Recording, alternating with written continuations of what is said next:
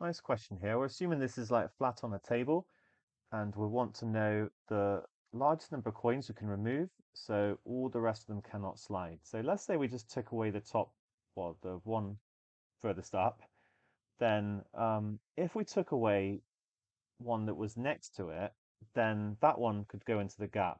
So actually that's going to apply anywhere. If you took this one and this one, then this one could go into the gap. So we can't ever take two that are adjacent.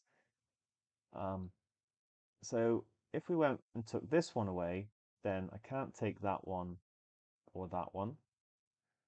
Um, I could try and take that one away, but then I wouldn't be able to take any of those three, which would only leave me one here. So I can do three. Three would be possible, because if I took those three away, actually all the rest of them wouldn't be able to slide. That one can't go into there. There's not enough gap to get through. Question is, can we do any better than that? And the answer is yes, because what if we went with all the corners? Okay, so now I can't move that one, that one, that one, or that one, but I could move the very center one. They would still then, none of them would be able to move into that gap, and none of them would be able to move into the corner.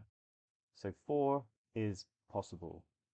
5 is not possible because you just can't, like, as soon as you try and do 5, you're going to have one that is necessary, like two are going to be adjacent. But hopefully I've convinced you that 4 is possible, and that is going to be our answer.